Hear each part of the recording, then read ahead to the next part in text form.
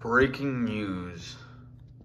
This dryer is pretty epic, but pretty rare. This is a pretty rare dryer. I think Eon filmed it and blah, blah, blah. But then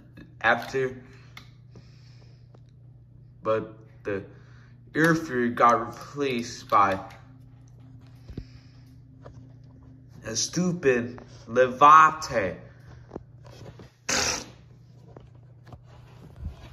They got downgraded from the Air Fury to a Levate.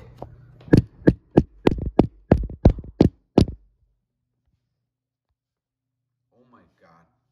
This dryer is an idiotic choice. The worst choice of dryers ever. They should have installed it, replaced the Air Fury with an accelerator, or with the ones out one nozzle, or maybe an Airblade VAB12, but no. All you decided to do is replace it with the stupid Levate.